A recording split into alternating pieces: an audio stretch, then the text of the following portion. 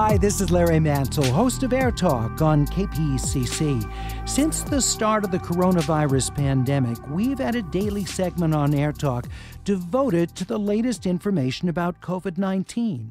As time's gone on, we've looked at vaccines and how the virus and pandemic have affected the lives of Southern Californians. That includes doctors, nurses, epidemiologists, and other medical professionals fighting the virus on the front lines. In each episode of this podcast, we'll speak with one of our experts on the rotating panel of Air Talk guests. They'll be sharing their expertise with us daily. You can also listen anytime at laist.com, kpecc.org, or subscribe wherever you download podcasts. We're joined by Dr. Kimberly Shriner, Director of Infectious Disease and Prevention at Pasadena's Huntington Hospital. Dr. Shriner, very good to have you with us on this Tuesday when we're hearing from KPCC supporters. And I just have to say, we hear so much appreciation for you personally. You have really become a beloved figure in our community. Well, thank you so very much, Larry. You have terrific listeners, and I'm always impressed with the quality and depth of their questions, and the job that you've done over these last 2 very difficult years has just been amazing. So congratulations to you and your entire team. Well, thank you. And speaking of questions, those terrific questions from listeners, we're taking them right now. You can email them at atcomments@kpcc.org. Please remember to include your location and your first name. Similarly, if you're tweeting at Air Talk, please add to your Twitter handle your location as well. Just really helps give a sense of place and what is the largest conversation in all of Southern California. And we love being able to show that it extends from the Coachella Valley to Santa Barbara County and even beyond, with listeners on the app and listening at kpecc.org. You can also call us at 866-888-5722, 893 KPCC. I was giving the call-in pledge number. Sorry, 866-893 KPCC. And Matt D'Angelantonio, who is line producing, said he was at Rosie's Dog Beach in Long Beach over the weekend, ended up talking to an Altadena resident, an Air Talk listener, who mentioned Dr. Shriner by name. I love that, Dr. Shriner. So nice to hear about that, Matt. Thanks for passing that on. 866-893 KPCC. So, Dr. Shriner, the FDA announced this morning that it recommends that there be a second booster shot available to Americans age 50 and older. This, of course, is pending the CDC's recommendation. But what do you think about the FDA going this direction? Well, I think we knew it was coming. And, I think everybody's a little bit disappointed that 3 shots may not be enough, at least in those of us who are over 50 and some of us who are over 60. So, but it does make good science and good sense, because there's a pretty good study that came out just a couple weeks ago. It's in preprint fashion right now from the Israelis, but it was fairly convincing. It was a retrospective study that showed a significant difference in mortality, not just hospitalization, but in mortality in individuals who had received the 4th booster as opposed to those that only had 3. Now, we know that the booster is highly effective, and when you look at the statistics from the last Omicron surge, there was no question that those individuals that were boosted, fully boosted and vaccinated, really did much, much better than people that just had only received 2 vaccines, and certainly much better than individuals who were unvaccinated. So the boosting really does help. And what it does is increase the amount of antibodies,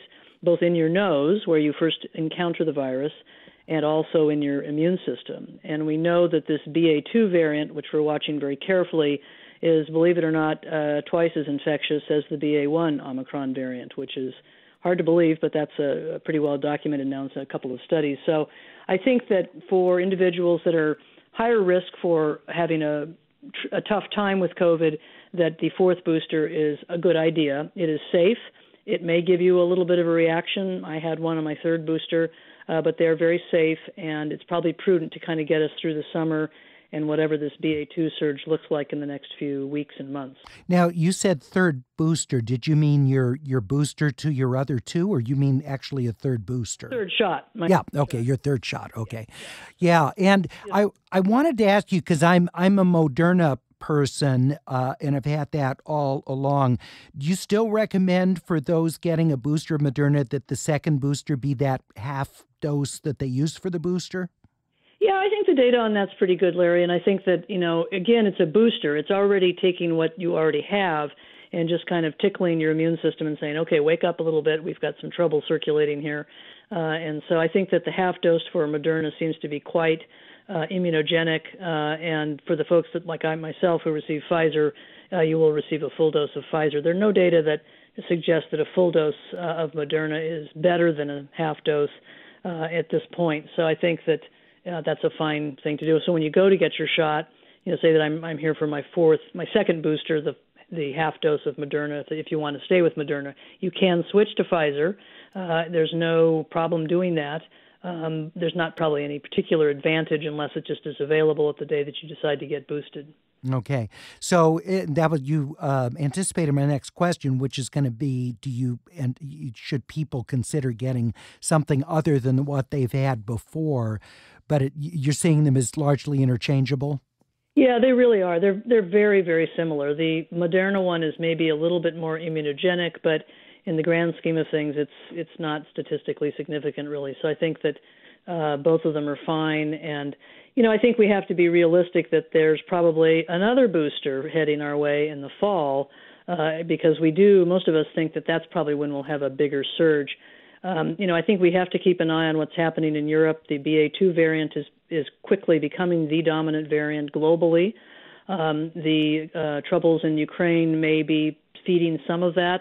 It's common when there's large migrations of people that pandemics kind of accelerate a little bit. So I think those are things we're concerned about. And then, of course, the possibility of another variant that comes along that actually evades the vaccines. That's of concern as well. So it's probably prudent to play it safe.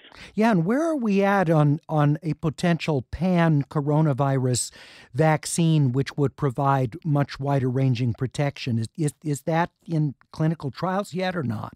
I don't believe it's in clinical trials, but it is. They are working fast on it at the Army Research Institute. I think that Fauci's lab is looking into that. There's quite a bit of interest in that.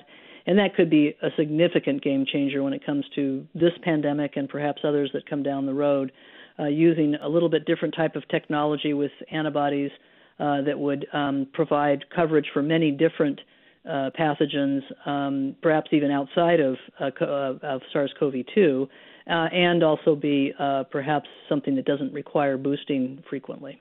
Now, with this advice, which presumably the CDC will concur with the FDA and recommend for older Americans, why is it we're not seeing a modified mRNA vaccine that has, plug-and-play technology to better cover Omicron and then presumably by extension the BA.2 subvariant? Well, right now the current vaccine covers it quite well, and what the problem is this decline in antibodies, which is separate from what your T and B cells, which are part of the cellular immune system. That's the memory part of your immune system. And for this particular bug, SARS-CoV-2, you sort of have to have that frontline defense with the antibodies to prevent infection. The T and B cells help you fight off the infection once you get it, and so that you don't get really sick and have to go to the hospital and hopefully not perish from it. But in terms of actually getting infected, the T and B cells are not very helpful because it takes them a few days to kind of get ramped up. And so we know that the vaccines work right now for all of the Omicron subvariants, and they do what they're supposed to do, which is protect you from serious illness and death.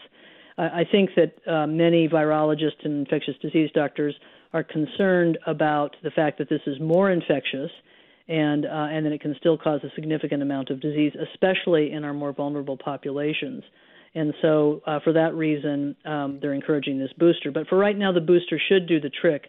Pfizer has developed an Omicron-specific vaccine, but I think that the feeling has been, it's first of all, there's manufacturing issues to deploy the whole thing, and it may be sort of be too late if another variant emerges. So for now, we know the current vaccines we have available do cover this variant, BA.2, and that should be enough to get us through until maybe the fall when we have perhaps a little bit different version. We were hearing that there was an abundance of vaccine out there and not enough takers for it. Do you think there likely is enough vaccine for people to get an additional booster and to meet the demand? Because if it's going to be for people over 50, that's a significant segment of the population. Yes, my understanding is there's plenty of vaccine out there. Our booster uptake was not as good as we thought it should have been, which sort of is baffling because those are individuals who certainly got their first two vaccines. Yeah. So it didn't seem to be vaccine hesitant, but I think there just was kind of this fatigue that happened that people sort of weren't interested in getting a booster. It was critically important. When you look at the data from the January surge of the first Omicron, the difference between just vaccinated and boosted was pretty significant. And so I strongly encourage people, if you haven't had your third shot, your first booster, please get it right now. That'll hold you through the summer. And then if you're 4 to 6 months out of your third shot, your first booster, then go ahead and get a fourth booster if you're over 50 years old. So 4 to 6 months. And what about for people who've recently had COVID? How long should they ideally wait to ride out that natural immunity before they have a booster? That's an interesting question. Initially, we thought that didn't last too long, but there's some data now that's coming out, Larry, that looks that people that have been vaccinated and then got COVID, or vice versa, they had COVID and then been vaccinated, have really robust antibody levels, and that that may last a little bit longer. Now, we're not recommending getting COVID. It's not something you want to get. Yeah, right. But for those that did have it, it seems to be quite good. The adage is around 90 days, or but if it just is a month or two, it's probably not going to hurt you. The vaccines are very safe. They're not going to hurt you. You may have a reaction, especially if you did have COVID recently, just kind of have a fever and feel kind of fatigued for 24 hours, but those go away, and you just really want to get vaccinated. The other really important piece to this is that the vaccines protect you from long COVID. We have Bob in Studio City who emailed his question. I'm 65 years old and a sustaining member. Bob, I appreciate it. That'll help keep you healthy. He said, I've had 2 doses and a booster of Pfizer. Should my second booster also be Pfizer, or would it be better and offer better protection to get Moderna or even J&J? And Dr. Shriner, we didn't talk about that. For those of us that have had mRNA vaccine, should we consider J&J because it's performed pretty well with Omicron? It has, but I think at this juncture, I would probably not recommend J&J for being a boosting choice. If it's the only thing available, then it's fine. J&J's had a few more problems with a little bit of clotting issues and so forth, and so the mRNA vaccines, I think, in the long run have performed better, and I think it's probably better to sort of stay in that genre. But it's been done around the world. The Brits have done a lot of that with AstraZeneca. They don't have J&J, but they use AstraZeneca, their their adenovirus vaccine with Pfizer. So it's been done, but I would sort of stick with the mRNA. And for the listener, I would say that just Pfizer or Moderna are fine. There's no advantage to picking one or the other, whatever you can get first and whatever you feel comfortable doing. They're both satisfactory. All right. Doug in Irvine emailed us, for a senior who got a booster last fall, when would be the optimal time for the second booster? Would you recommend getting it as soon as possible or waiting a bit in hopes of being better protected against the next wave? That's kind of the question we've all had. Most of us, I was vaccinated or boosted in October, and so I'm more than about 6 months out now. So I think 4 to 6 months is kind of when the antibody levels really begin to decline. And so any time now is probably a good idea to do it to sort of get us through this BA2 blip, whatever that may be. I hope it's more of a blip than a surge, but we'll just have to see. I think if he was vaccinated or boosted in the fall, then it's time to get the second booster. Okay. Let's see. I'm trying to find other questions here. Oh, Stephen Burbank. If someone's HIV positive but medically controlled, is over 50 and had a first booster, should they get a second booster shot? I think it's a good idea. Well-controlled HIV disease in and of itself, individuals do fine if they or don't seem to have an increased problem when they get COVID. Uncontrolled HIV disease is a different story. But I think I would still recommend that you're still kind of falling into that category where it's probably better to really have a robust immune defense against COVID. So I would recommend a booster. And I take care of lots of patients with HIV, and I would recommend that they get their second booster. Lucille in Long Beach says, I'm 64 and have my 3 Pfizer shots. I got an antibody test done recently and it came back showing I still have very high antibody levels, even though I got the booster over 6 months ago. Should I still seek out getting a second booster even with those high antibody levels? Well, that's the question. We don't like to use antibody levels as a direction for whether or not you need to get another booster per se, because there's sort of more to the story than that quantitative analysis. That being said, I've had a patient that had COVID recently and had gotten the booster fairly shortly after that, and her antibody levels were sky high. So, I think there are not a lot of directions in terms of using antibody levels other than if you don't respond to the vaccines in terms of what your plan should be for boosting. If they're really, really high and you want to wait, then you can sort of probably think that you do have enough to make it through, but they can start dropping rather precipitously. So I still would kind of follow a temporal pattern rather than the antibody levels. All right, 866-893-5722, or you can email your question for Dr. Shriner at atcomments@kpcc.org. There's a lot of research I know being done on long COVID and symptoms that don't abate with some of the more immediate ones. Brain fog is something that people have talked about as being a lasting effect of COVID.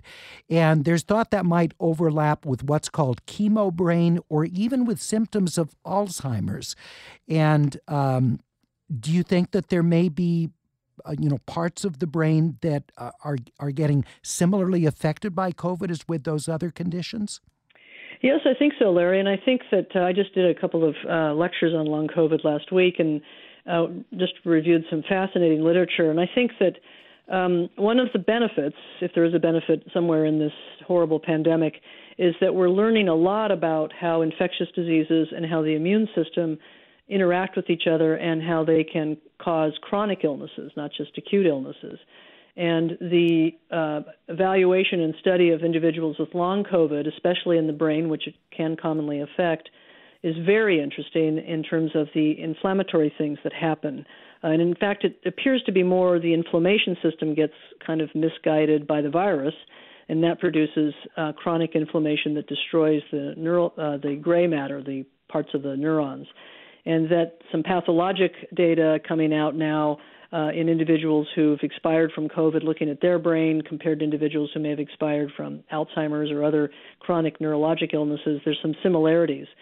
And so it's possible that it's increasing our knowledge about the brain and how inflammatory issues can affect and create disease, but it's a fascinating observation, and I think it requires a great deal more study, but I think could be very, very helpful for other kinds of illnesses, not just virologic ones. We have a question from Linda Beth in Chatsworth, who emailed us, says, I got somewhat sick with all 3 of my Moderna shots, still beat the alternative of getting COVID, but should I consider a different shot for my additional booster, given the side effects she had before? You can, that's your immune system responding. That's your immune system saying, I know what this is, and I'm going to give you a little fever and achy bones and make you feel tired for 24 hours or so. Most people, it goes away within 24 to 48 hours. Sometimes it can last a little bit longer. I don't think there's a lot of data on whether sort of switching to Pfizer if you've had reactions to Moderna is going to make that much difference because they're really both doing the same thing. So just make sure that for your Moderna booster, you're getting the half dose and not the full dose. All right. And finally, we have only a minute left, but Ferdinand tweets at Air Talk, is getting a COVID booster every 6 months going to be the new norm? We hope not. That's where a pan-coronavirus will become helpful, and our understanding improves in terms of developing perhaps an annual or even maybe every 3 or 4 years kind of vaccine, but we have to see. All right. Dr. Shriner, Just speaking on behalf of our listeners, I appreciate you so much. They do too. Thank you for your generosity of time. As busy as you are, I always marvel at how willing you are, even as today, to come on to talk longer to us because of the news that we got about the FDA recommendation on the booster. So thank you for being so responsive and so generous with your time. It's always my pleasure, Larry. Thank you. Thanks for listening to this episode of COVID in LA.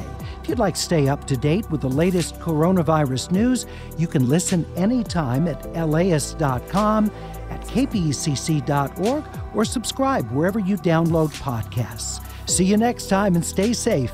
I'm Larry Mantle.